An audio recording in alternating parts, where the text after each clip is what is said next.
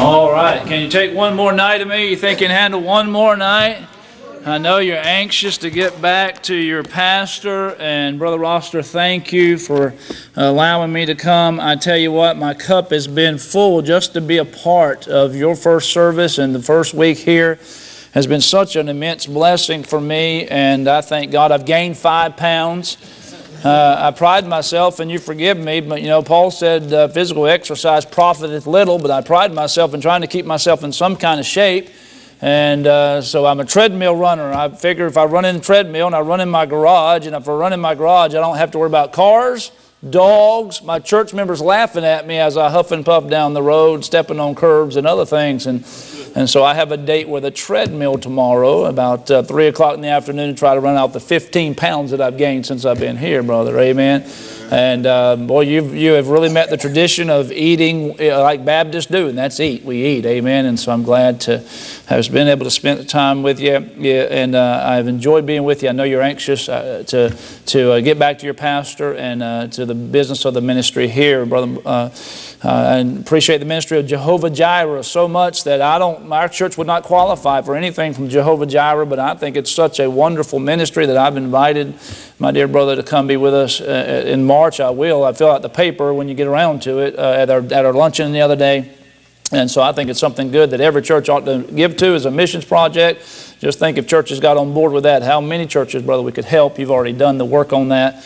And so we thank God for that ministry. 2 Corinthians chapter 8, if you will, please, tonight. 2 Corinthians chapter 8. And we're going to look tonight and try to wrap it up here. I hope that it's been a blessing to you. And I'm sensitive to the time tonight. I really am, understanding as a local church pastor that you're tired and then you got things going on tomorrow, and you want to be in the house of God and honoring and obedient to the Lord, but yet still you like to be home at a decent time and try to get some rest for tomorrow. And thank you for being faithful through the week, and thank you for honoring your pastor. And just let me say this to you, you've got a great pastor. And don't ever take, now you know, a pastor sometimes can get in the pulpit and say it better than the pastor can of the church. And don't ever take your preacher for granted. Amen. At any moment, God could take him away by death, or God forbid some other way. Always appreciate him and his family. And you do a good job of loving him. Thank you for all the food and all of the care and the house. And just, it's all wonderful. And I just thank God for you folks tonight. 2 Corinthians chapter 8, I want to get right knee deep in it. I had a joke to tell you, but my last one last night went over so poorly that I figured I'll just get to the program tonight. Amen. 2 Corinthians chapter number 8. Stand with me if you would, please, if you're able, in honor to the Word of God. Just 7 verses. We are going to try to digest both chapters tonight that deal with faith promise, missions giving. But once again, I do have my eye on the clock, and so bear with us if you will, please. 2 Corinthians chapter 8, verse 1. Moreover, brethren, we do you to wit of the grace of God bestowed upon the churches of Macedonia, how that in a great trial of affliction, the abundance of their joy and their deep poverty abounded unto the riches of their liberality. For to their power I bear record, yea, and beyond their power, they were willing of themselves, praying us with much entreaty that we would receive the gift and take upon us the fellowship of the ministering to the saints. And this they did, not as we hoped, but first gave their own selves to the Lord and unto us by the will of God, insomuch that we desired Titus that as he had begun, so he would also finish in you this same grace also. Verse 7, please. Therefore, as ye abound in everything, in faith, and utterance, and knowledge, and all diligence, and in your love to us, see that ye abound in this grace also. You see the word grace, by the way, in chapters 8 and 9, you find it used 9 times in that passage of Scripture. You would find that it's really not a word that you would think would fit with when we talk about giving, particularly giving of finances and resources. But we find that Paul uses it, the Holy Spirit uses it 9 times in those 2 chapters. And we see it a lot in the first 7 verses here that we read tonight. And I'm a Bible numerology guy. I like numbers in the Bible, and God's the perfect scientist. He's absolutely the perfect mathematician. And so I like when we see what Bible numbers mean, and I'm sure maybe your preacher's done some of that. The number 9 in the Bible means completeness or fullness. And it means the completeness or fullness of something that God intends to do. And so we see that in the process of faith, promise, missions giving. Look at verse 7, please. Tonight will be the text. We'll launch off here. Therefore, as ye abound in everything, in faith and utterance and knowledge and all diligence. What's the next statement? In your love to us, see that ye abound in this grace also. in this grace also. I want to preach you a message tonight, if you will, please, entitled this, The Grace of Faith Promise Missions Giving. The grace of faith promise missions giving. You've heard it said that we're saved by grace through faith. Can I say this to you? We give by faith through grace. Amen. And I want to help you to see that tonight out of this passage. Father, we love you. Thank you for this good crowd tonight. Their faithfulness throughout the week. May, Lord, we do a good job to wrap up tonight, God, so that our hearts will be stirred, that we certainly, Father, will be sensitive to the Holy Spirit of God leading us, Lord, now in the next few days as we make commitments to the 2015 Faith Promise Missions budget of Cornerstone Baptist Church. Help us, Lord, tonight, we pray in Jesus' name. Amen. Be seated if you would, please. We find in our text here, and you and I would know a lot about the background of this. If you've been in church very often, it's a very wordy couple of chapters of Scripture, but it really deals with a problem that persisted in the true church in Jerusalem. It was a problem of poverty that existed because of the hardship created because of their stand for Christ in a very orthodox Jewish culture. And so Paul, in our text today, Paul is really, as I believe, on his third missionary journey, and he's collecting an offering for the poor and the persecuted church in Jerusalem. Paul was not able to come to the church in Corinth at this time, so in this letter that he writes, he sends instructions to them about how they are to give to meet the needs of others who are doing the work of God, or, if you will, please, to try to give back to that church to whom they felt, that Paul felt that they owed a debt to. The Jerusalem church had been first, and to give out the gospel, as we talked about here in the last couple of nights, and other churches in Asia Minor felt that they owed them a debt. I want you to take your Bible, please. We're going to look at two other passages tonight. Romans chapter number 1, please. Would you turn back and just look there? And let me just give you the back course of what's going on here. And I'll take you to a couple of passages of Scripture as we get into the meat and potatoes tonight of the message. Romans chapter number 15, please.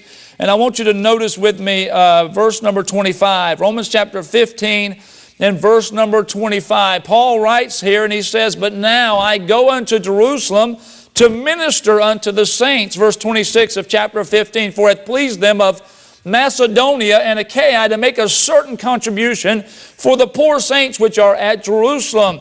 And that it pleased them verily, and their debtors they are." Notice that once again. "For if the Gentiles have been made partakers of their spiritual things, their duty is also to minister unto them in carnal things." Verse 28. "When therefore I have performed this and have sealed to them this fruit, I will come by you into Spain." He's talking to the church, the Christians or the church in Rome. Turn back, please, if you will, to the text in 2 Corinthians tonight now.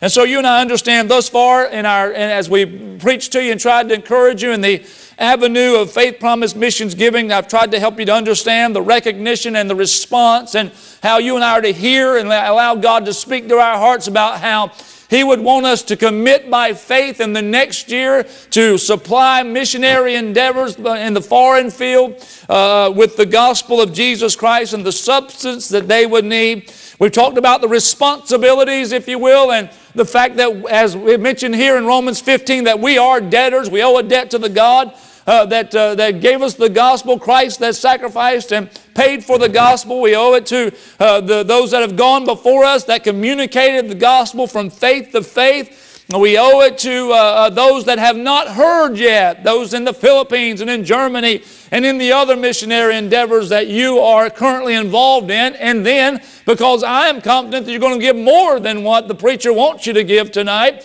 I'm going to challenge it even to reach higher than that goal. He's going to be willing and able this year because he's got more money, and you're giving money to missions, and I've already heard him promise every mission money, dollar, dime that comes in is going to go to a missionary. I, by faith, believe he's going to have to invite more missionaries in during the year to be able to support even more endeavors into the world. And so you and I have considered not only the recognition and the response and the responsibility or the debt, and then we talked last night about the resource, did we not? By faith, the water, if you will, please. And we equated that to you, what is a precious commodity to you and I today, and that's our finances. And so we find that, if you will, please, we see that now we see that God wants to give us a grace or an ability, if you will, to give and make a commitment, knowing all those things to be able to meet the needs of faith promise missions giving. Notice number 1, please, tonight, if you will. We see in the first 5 verses of chapter 8, we see the example of faith promise missions giving. We find the mention of the Macedonian churches that Paul is using to provoke the church at Corinth to do what they promised to do a year earlier. Notice what it says. Verse 1, moreover, brethren, we do you to wit of the grace of God bestowed upon the churches of Macedonia. And you and I understand they're talking about the churches particularly at Philippi, and the church in Berea, and the church at Thessalonica, in that northern part of Greece of that day. The early church considered the physical and financial giving to be a grace. Look at verse 7 again, please. Therefore, as ye abound in everything, in faith and utterance and knowledge and all diligence, he says, and in your love to us, see that ye abound in this grace also. What is that grace? That's the grace of reaching out with their finances and meeting the needs of the poor saints in Jerusalem who were suffering, and understanding their responsibility to communicate their love back to that church who had given so much to them and had brought in, if you will, please, the Savior had brought in that church. Can I say this to you tonight? Grace in its essence can be defined as many things. God's riches at Christ's expense, right? Grace, using the acronym, you've heard that before.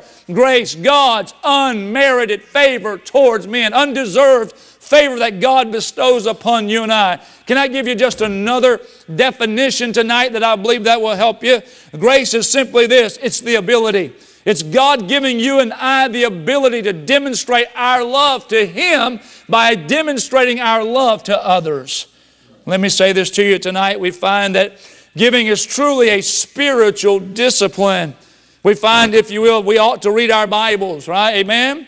We ought to pray. That's things we ought to do. We ought to go to church regularly and faithfully. But let me say this to you. We cannot leave out that part of our Christian life which demands our heart, and that's reaching into our wallet and being obedient to Christ in the command to give our tithe. But not only that, God said to go above the tithe and to give an offering. God told the Israelites in Malachi chapter 3, He said, you've robbed God. They said, wherein have we robbed thee? And they said, in tithes and offerings. Why? Because a tithe shows your obedience to the Lord, and offering shows your love for the Lord, if you will, please. We find, we see in verse number 1 there, the mention of the Macedonia churches as Paul makes example to the church in Corinth. Hey, and makes an example to you tonight. You could sit in the place of the church in Corinth, and Paul could be writing this message to you, writing this lesson to you just as easily as he was writing it to the church in Corinth in that day. We find the circumstances that they faced, and we see their motives. In verse 2, it says here, how in the great trial of affliction and the abundance of their joy and their deep poverty abounded unto the riches of their liberality. In other words, their liberality was the extreme giving under difficult circumstances or poverty that they had. We find they faced great affliction, if you will, please. We see that, the great persecution that they faced, and we find the great purpose that they found. And I'm going to ask you to turn to another place, if you will. Look at Acts chapter 11 very quickly with me. Acts chapter number 11, if you will. And let me show you another portion where Paul is trying to draw their attention to as we look tonight at the provoking of him trying to get them to give up their finances. Acts chapter number 11, please. Now I want you to drop down to verse 27, if you will, please, for me.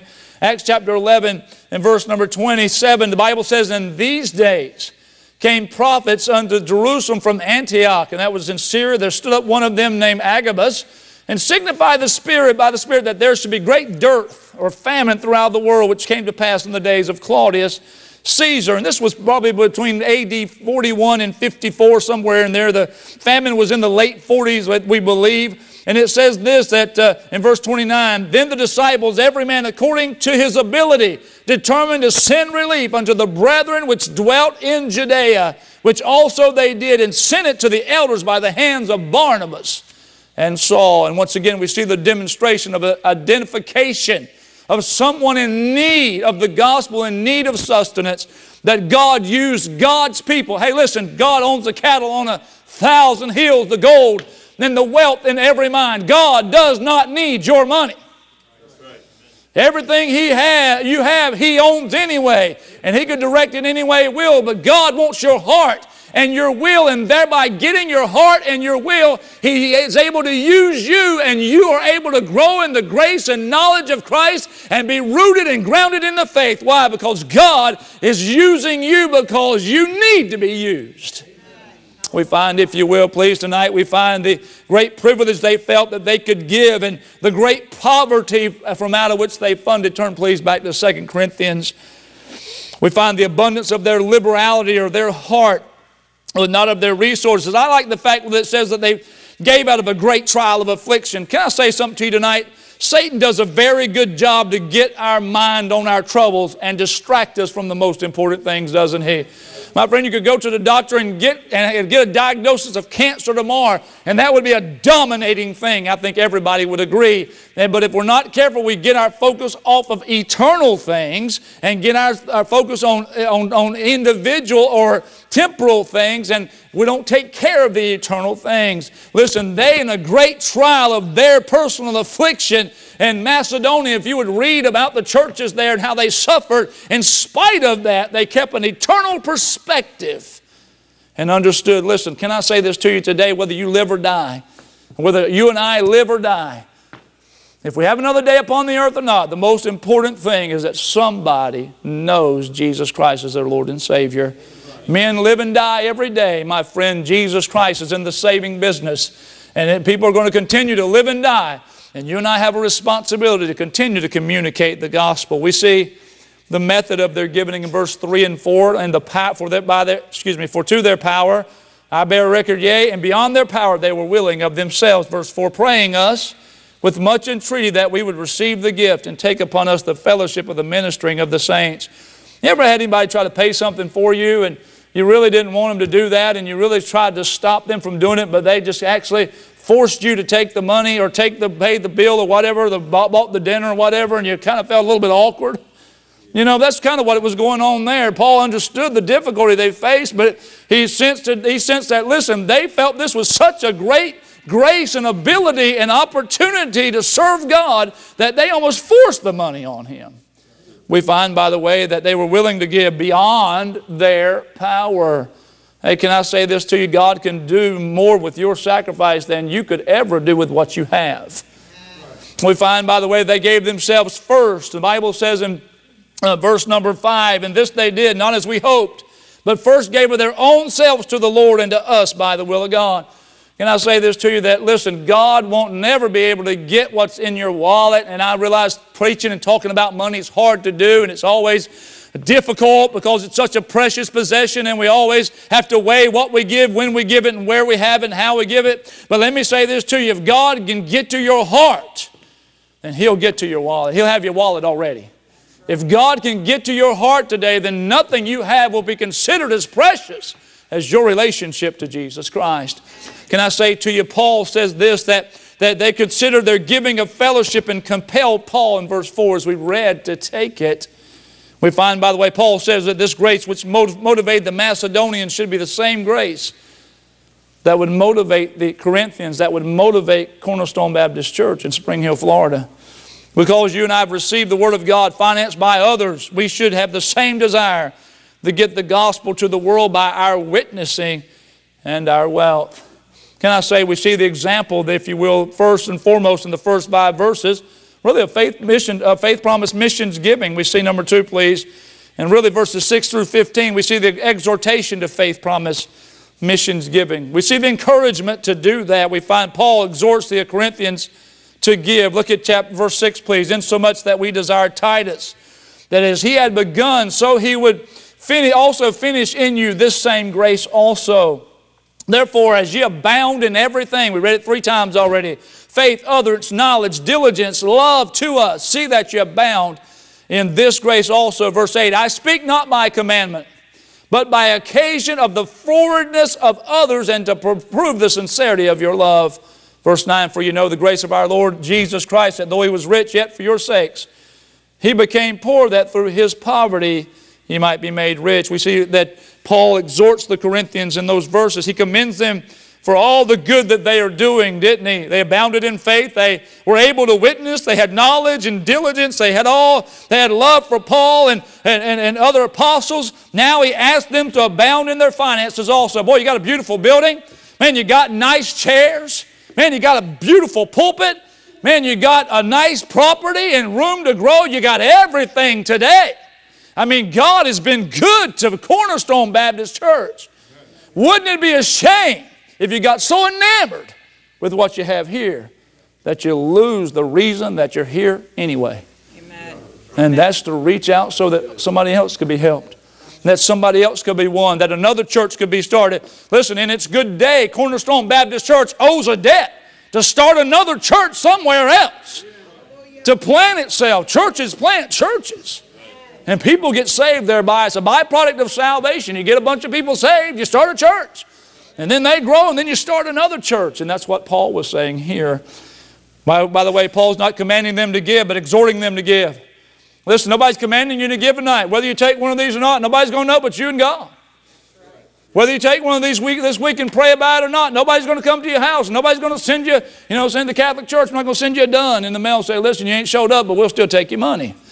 Now, I still do that, amen. I got people don't come, they send tithe checks, and I spend it just like the ones that are coming. But we find that Paul is not commanding them to give, and nobody's doing that. Paul was not commanding them, he was commending them. Why? Because they promised that they would, and they understood the spiritual implications. We find that he doesn't want them to give because they have to, but because they want to. Isn't that right, Brother Rossiter? Verse 8 says that again there. It says, listen, by occasion of the forwardness of others. He said, I don't do this by commandment to you. Chapter 9 and verse number 7 says this. You could flip over and look at it if you needed to. Every man, according as he has purpose in his heart, so let him give, not grudgingly or of necessity, for God loveth a cheerful giver. Paul gives two reasons by which he's asking them to give. The first is by occasion of the forwardness of others. What does that mean, preacher? Well, this would be the example that the Macedonians had given. Hey, can I just say it's always easier to do something when you've seen somebody else do it.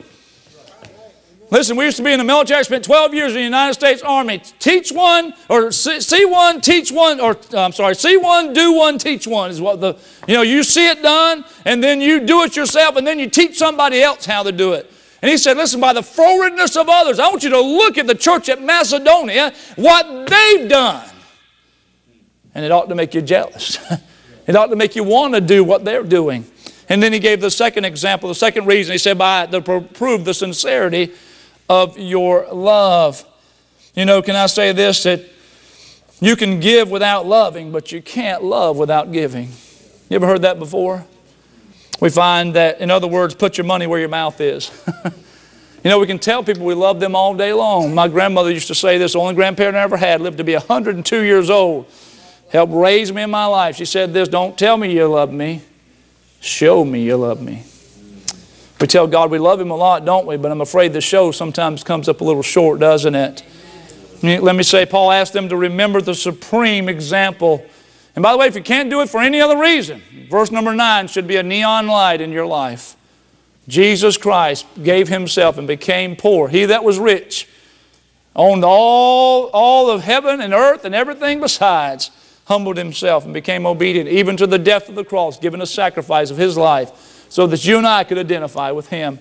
May I say, Paul exhorts them, by the way, to keep their promises, verses 10 through 15. Look at it. We're kind of plowing through here, aren't we? And herein I give my advice, for this is expedient for you, he says, who have begun before, not only to do, but also to be a forward. Watch what it says, a year ago. Now therefore perform the doing of it, that is there not a readiness to will, so there may be a performance also out of that which you have. He said, for if there be first a willing mind, it is accepted according to that a man hath, and not according that he hath not. For I mean not that other men be eased and ye burdened, but by equality, that now at this time your abundance may be a supply for their want, that their abundance also may be a supply for your want, that there may be equality. Verse 15, as it is written, he that hath gathered much had nothing over, and he that hath gathered had no lack. May I say this to you? The Corinthians made a promise a year earlier. 1 Corinthians chapter number 16. Let me read what it says to you in the first couple of verses there. Now concerning the collection of the saints, as I have given order to the churches of Galatia, Even so do ye, he reminds the Corinthian church, upon the first day of the week. Let every one of you lay up by him and storeth God that's prospered him, that there be no gatherings when I come. He says, when I come by to pick up that offering that you promised a year ago, have it ready, because I need to get down to Jerusalem for the feast of the Passover and to celebrate that. So be ready to go. That's not necessarily in the tithe, although I use it often for the tithe in the first day of the week, if you will, please. It says, and when I come, it says, whosoever ye shall prove by your letters, then will I send to bring your money, your finances, your liberality that he talked about in the later letter unto Jerusalem. We find, by the way, that we see that they promised to give something to the poor saints in Jerusalem. Any promise that a Christian makes is between them and the Lord. Did you really know that? I can't keep up with your promise, and I don't want to. I got enough promises that I'm trying. God says, don't vow a vow to the Lord and fail to repay it. But my friend, you come down to an old-fashioned altar, you make a promise to the Lord, or you fill out a commitment, you drop it in an offering plate, you need to understand that God does not take lightly your willingness and your promise and commitment unto Him. You know, this raises an issue of making a pledge to give a certain amount of money. You know, sometimes people struggle a little bit with that. Some people say they don't think a Christian should make a pledge, but let me say this to you. I think that you and I need to recognize that in the world in which we live, we sign pledges for everything else.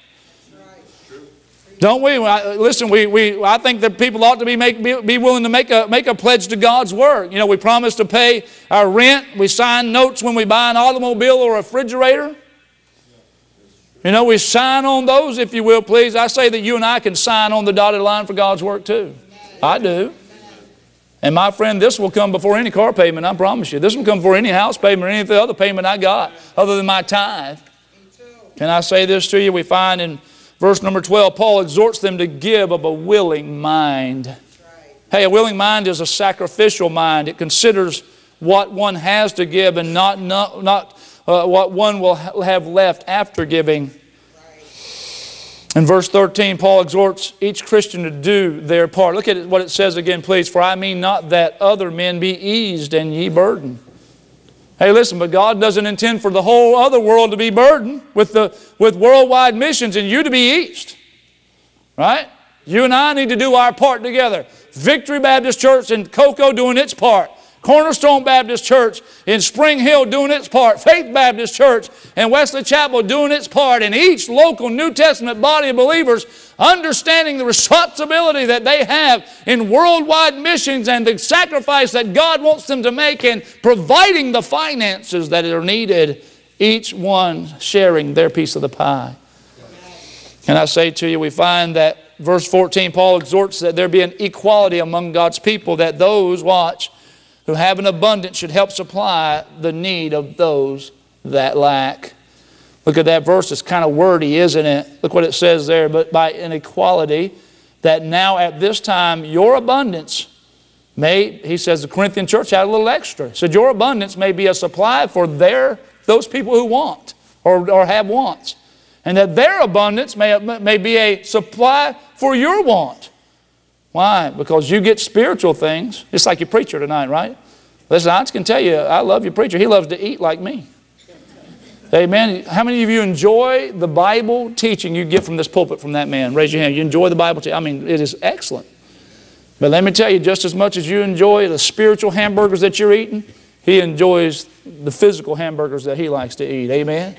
So guess what? It's a good buy-off, isn't it? He gives to you spiritual food and you give back to him the resources and the means to provide for he and his family and enjoy some things that he likes. I'm jealous of his coffee maker in his office. I'm lustful, let me say, I'm lustful for many things in this ministry, and so it's good that I'm leaving tomorrow. Amen. We find, by the way, that in verse 15, Paul uses the example of the gathering of manna in the wilderness in Exodus 16. That's what the reference is there for. It says that each was to gather enough for one day. You remember that, don't you? Some would go out and greedily gather up much more than he needed, and after he'd eaten what he needed for that day, he would hoard up, and then he would find the rest had spoiled by the next morning. It was God's plan that each one should have just enough and no more. By the way, God's not against you having some things, but my friend, what's the point in you having a ton and you're leaving it to somebody or somewhere else that all they're going to do is spend it on themselves, and it doesn't go to help any cause of Christ, if you will, at all. Listen, the Bible says this in Acts chapter number 4 and verse 32, and for time's sake tonight, let me read it for you. You certainly can make a note in your Bible there or on your paper and then turn, or if you'd like to. And the multitude of them that believed, and this is the early church there in Acts, the multitude of them that believed were of one heart and one soul. I wonder if Cornerstone Baptist Church tonight is of one heart and one soul. In this area of giving to worldwide missions, it says this, neither said any of them that all of the things which he possessed was his own, but they had all things common. And with great power gave the apostles witness of the resurrection of the Lord Jesus. Why? Because that was the focus. And great grace, God says, was upon them all. The grace to give, the grace to tell about Christ. Why? Because they were fully engaged in the gospel, personally. It says here, neither was there any among them that lacked. For as many as were possessors of lands or houses sold them and brought the prices of those things that were sold and laid them down at the apostles' feet, and distribution was made unto every man according as he had need. But in a couple of verses you see a story about a couple by the name of Ananias and Sapphira who did not share that same philosophy of giving. Back in Corinthians we find ourselves, if you will, please, there's a story told years ago of a pastor who was visiting India and during a harvest festival, and he told of an elderly widow who brought a very large offering of rice, a great deal more than she could afford to give. And the visiting pastor confirmed with the leaders of the church that she was impoverished, and he asked her about the meaning of the offering, and she says this, my son was sick and I promised a large gift to God if he got well. And the preacher asked, and your son recovered? No, she said, he died last week. But I know that he's in God's care, and for that I am especially thankful, so I want to give accordingly to my heart. God help us today to have a heart to see the lost and dying about us, but in our worlds. Hey, let me ask you a question. Do you ever pull up to the stoplight next to somebody in Spring Hill and look over to them and ask yourself, I wonder if that person knows Christ? I wonder if that person's going to heaven when they die. Can I give you this? We've talked, number one, tonight about the example of faith promise missions giving. That example was the churches of Macedonia, wasn't it? And Paul was trying to provoke the Corinthian church. I want you to look at them.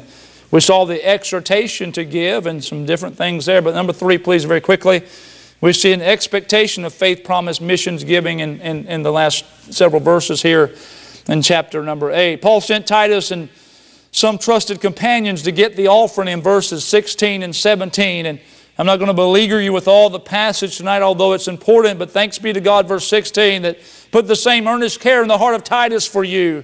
For indeed he accepted the exhortation, but being more forward of his own accord, he went unto you. And we have sent him with the brother whose praise is in the gospel throughout all the churches, and not that only, but who was also chosen of the churches to travel with us. Watch, with this grace, which is determined by us to the glory of the same Lord, and the declaration of your ready mind. In other words, what he was saying this, I'm going to send Titus and some good companions up to get the offering. And just so you can have some comfort, I'm going to send more than one so you won't think that Titus is going to run off with what you're sending. By the way, can I say this to you? The expectation of faith promise missions giving, Brother Rossiter absolutely shares it right. Every dime of missions giving should go out to missionaries. And by the way, there should be an accountability. And your preacher and whoever he provides for oversight of that, make sure that whoever you're investing that money, you can trust that they are trying to reach people with the gospel of Jesus Christ. Amen. Hey, listen, if you take Brother Javier on, listen, he has to be accountable to this ministry, that whatever money you're giving him on a monthly or an annually basis, that he's investing that money in a manner which is consistent with the biblical principles of worldwide missions, which would be for his personal upkeep and his desire so that he could do what's necessary to get outside the doors of his hut, not hut in Palawan, house, wherever it is, and reach people with the gospel. Titus wanted as much as Paul to take it up an offering for the poor saints in Jerusalem. He shared Paul's heart. By the way, I share your heart tonight, brother. I share your heart, and I'm sure many tonight share our hearts in the matter of faith promise missions. Paul established safeguards, as we see here, to ensure the money was administered as promised. And Paul concludes this portion by asking for a proof of their love. Drop down to verse 24. I am going to go into chapter 9, but I need to get there. It says, wherefore show ye to them and before the churches the proof of your love and of your boasting, our boasting on your behalf. We find Paul called the gift of bounty, if you will, please, in the verse there preceding. That indicates that it would be a generous gift, which is the evidence of the grace of God working in the heart. Can I say a bounty of a gift is not measured about how much you give? Do you believe that the widow's mite in the Gospels was a bounty? And why was it a bounty? It was all she had. It wasn't the amount that mattered, right? It was the sacrifice that she made that mattered. Why? Because God can take the mite and make it 1,000,000, right? He can break the bread and feed 5,000, is that right? And so you and I understand the measure. Listen to what it says here. The measure of Christ's importance to us is the extent to which we will go to make Him known to others. Can I give you the last point tonight? My great desire is to be done by 8:30, amen? And it looks like we're on track unless you stop saying amen. We find not only, number one, please, tonight as we talk about the grace by faith of faith promise missions, or the grace of faith promise missions giving. Number one, the example. We saw the example. We've got a good example here in the Bible, don't we? We find, number two, the exhortation to faith promise and the encouragement Paul was trying to give to that church at Corinth by comparing and magnifying them against that church there in the churches in Macedonia. We saw the expectation that there should be an accountability, right? We just don't give and then hope that it goes where it's supposed to go. Right? I'm going to be honest with you, Brother Rossiter, Pastor Rossiter. If I'm sitting in the pew here and I'm a member of your church and I ain't heard from your missionary, or you ain't told me anything about your missionary, I can't find a missions letter on the board in 6 months. I'm just going to be one of those ornery guys and say, hey, have you heard from Brother Javier lately? Is he dead, or what's he doing over there? Or is he sitting on the beach drinking margaritas and being fanned by leaves? I mean, I don't know. I mean, that's a pretty cool place that I saw there, right? A beautiful place you're going to, right? I want to know that he's taking what little bit I got, which is a sacrifice of my life, right? Can I say the encouragement to faith promise missions giving in chapter 9? We see the Corinthians had promised and committed to give. Look at the first 5 verses here. For as touching the ministering to the saints, it is superfluous for me to write unto you, or it's excessive, if you will. Paul says, for I know the forwardness of your mind, for which I boast to you of them of Macedonia and Achaia. I was ready a year ago, and your zeal hath provoked very many. He said, listen, you promised a year ago, and guess what I did? I went to Macedonia and told them about you. Now I'm back down here telling you about them. Because both of you said, whoa, we're ready to give. We find it says there in verse number 3, yet have I sent the brethren, lest our boasting of you should be in vain. In this behalf, as I said, that ye may be ready. He said, listen, I'm sending some people down to Macedonia, from Macedonia to see you, and they're going to be expecting to take up an offering. If they don't, they're going to think bad of both you and me. Look what it says in verse 4, lest happily if they of Macedonia come with me and find you unprepared. We say, not ye, should be ashamed in the same confident bragging or boasting, if you will. Paul used them to provoke the Macedonian churches to give a year prior. Remember when they made the promise, we're going to give. Paul said, I'll be back in a year to get it. They didn't have cars and planes and buses and that type of thing. And so he said, I'll be back in a year. I'm going to go get some more money. And I went to Macedonia and I told them, listen, I'm coming back through Corinth on my way to Jerusalem, and I'm going to take up their offering and I'll bring yours with us. And you send Titus I'll send Titus and some others, and they'll watch over it, make sure that they don't spend it on margaritas and whatever.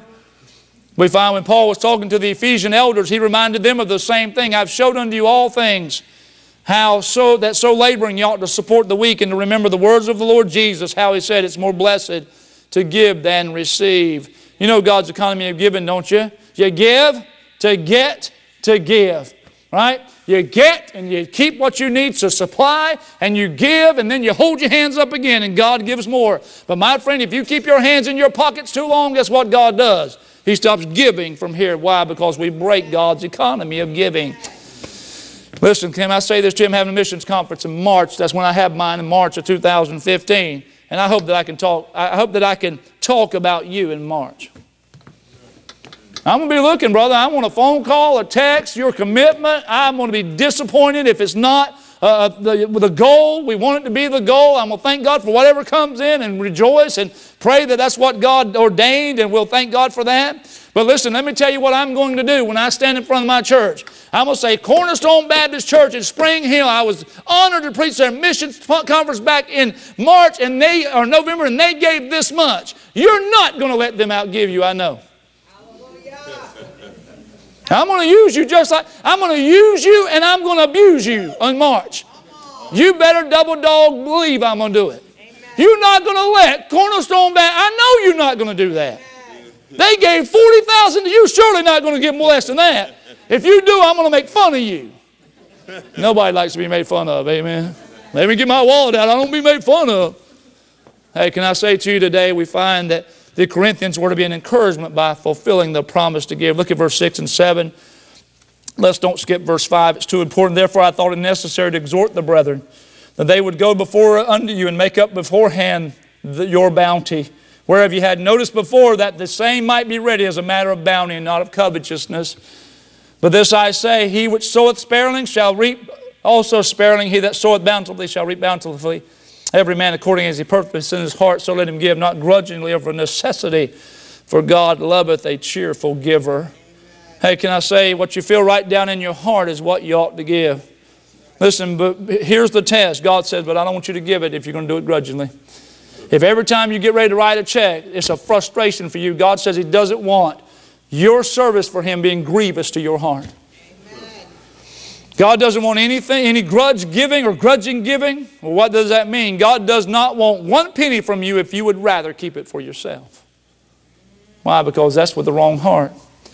Not only does it say God doesn't want you to give if you give grudgingly, neither does He want you to give of necessity or because you feel like you have to.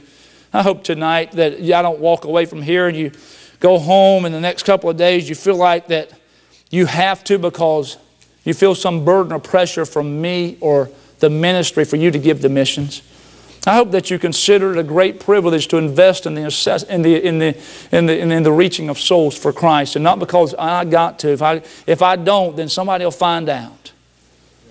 Oh, my friend, I hope that's not your heart tonight. I hope that you understand the great burden that the worldwide missions proclaims upon all of us. God loveth, the Bible says in verse 7, a cheerful giver. And that should be the happiest part of our service. Why? The Bible says, help me out. Where your treasure is, there your heart will be also. Is that right? Can I say to you tonight, we see that the promise of missions is God's way of giving to the world. Verses 8 and 10, please. God is able to make all grace abound, verse 8, towards you, that you always have all sufficiency in all things, may abound to every good work. In other words, God says, if you're really going to get blessed in what you're doing, you better make sure your finances are in the right place. It says in verse 9, as is written, He hath dispersed abroad, He given to the poor. His righteousness remaineth forever. Now He that ministereth seed to the sower, both minister bread for your food, and multiply your seed sown, and increase the fruits of your righteousness. Hey, listen, we find God's going to give you enough for others and for you. That's what it says in that verse. He's going to give you enough to give to others and give you what you need. What a great God we have, amen? Not going to let you do without. God's not going to be a debtor to you. Watch. Paul gives the illustration of the farmer. Look at verse 11. It says here, being enriched in everything to all bountifulness. In verse 10 we read about the farmer, which causeth through us thanksgiving to God. What does that mean? Well, he says this, the farmer doesn't mind going out to scatter a bushel after bushel of seed because he believes that he will get an abundant harvest. It's God who multiplies the seed of the farmer. Remember the rain from last night. They gave all the rain that they had, all the water that they had, and God looked at them and said, they'll die if they don't get some water. And then the prophet said, go and look, and if you see any rain clouds. And he said, well, I see something, a little black cloud way out there. I ain't really sure. It's not a bug way out there that I see that looks like a cloud. Elijah told him this, go tell Ahab to prepare himself, lest he get stuck in the mud, going back to his place in his chariot because it's going to rain. Why? Because Ahab needed rain? No. Because God's people were involved in giving their resource, and God gave back to them more abundantly than they gave. Why? Because He's not going to be a debtor. And my friend, they gave by faith. Can I say to you tonight, you give to others and God gives back to you. Give and it shall be given unto you. Good measure, pressed down, running over, shaken together, running over, shall men give into your bosom. Why? For with the same measure that you meet withal, it shall be measured to you again. Finally tonight, in the last couple of verses, We see the project of Faith Promise Missions Given. And can I tell you, please don't miss this. If you don't get anything else, don't miss this. This is a pure, true blessing and reason to give. Look at verses 11 through 15. Let's finish the chapter strong. Being enriched in everything to all bountifulness, which causes through us thanksgiving to God. Did you see that phrase? Thanksgiving to God. For the administration of this service, not only supplied the want of the saints in the Philippines, that's the HIV version once again that's in there, the Hall-inspired version, that'll get you in trouble every time, but is abundant also by many thanksgivings unto God. See that again? Watch. Whilst by the experiment of His ministration, they glorify God for your professed subjection to the gospel of Christ. In other words, your submission to give, and for your liberal distribution unto them and to all men, and by their prayer for you, which long after you for the exceeding grace of God in you. Watch. Thanks be unto God for His unspeakable gift. Watch. You see, when you give, it says, it will cause people to thank God for you. That's what He's saying. Hey, listen, it is God who will get the praise and the glory. Can I tell you, the Filipinos don't know Cornerstone Baptist Church from a hole in the wall. But my friend, when that person comes in and gets saved, and Brother Javier sits down and he's teaching in his services, and he said, I want you to understand that I'm able to be here today, and you need to commit to give the Faith Promise Missions Giving, because we got a missionary going to Taiwan. But I want you to understand there's 25, 30, there's 50 churches back in the United States that are supporting me so I can be here to preach the gospel to you. And they've given so that I can be here. And although you don't know them, they have been faithful year in and year out. You know what they're going to say? They're not going to say, thank God for Cornerstone Baptist Church. Now, they may say, thank God for the churches in America that care enough about us to support our preacher for missions. But let me tell you what ultimately they're going to do. They're going to do exactly what God intended for you and I to do with our finances. They're going to look up to God and they're going to say, thank God for those churches in America that care. Amen. Amen. Amen. And my friend, you and I are not going to get the glory for it. We're not going to be able to walk around with our chest pumped out. Right. Man, I got some people saved over in the Philippines. My $5 a month doing this work. They're not going to do that. Right. They're going to say, when they understand, thank God for those people. We see the administration of the service, verses 13 through 15. We read it says this. Supplies the needs of the saints. That's God's economics. Here, people get saved because you're faithful. Makes others thankful for and praise God for you. And let me tell you what it also does. Missionaries get encouraged. And guess what? Brother Javier and others send missionaries to Taiwan out of the Philippines. And he says, you know, they're supporting me.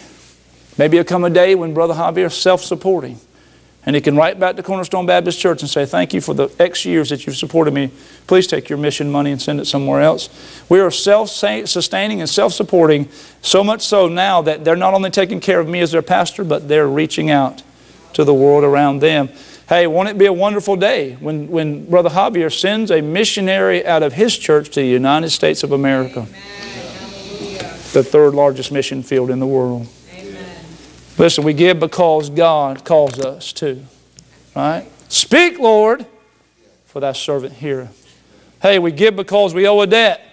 I am debtor. God compels us to do so. We give because we have an abundance in our land. Hey, we're the Corinthians of our day. A seaport that was a well-orchestrated machine and brought in finances. The church had money. It had more money than they did in Jerusalem. We give because Christ gave to us. Hey, we give because people will die and go to hell if we don't. Hey, we give because God will get the glory on both ends if we do. The Filipino man looks up and says, thank God for the churches in America. We get the report from him and we say, thank God for the people in the Philippines getting saved. And both of us on different parts of the earth are looking to God and saying, thank God. And the Lord's receiving all the glory due to His name. You and I are saved by grace through faith. But we also give the same way.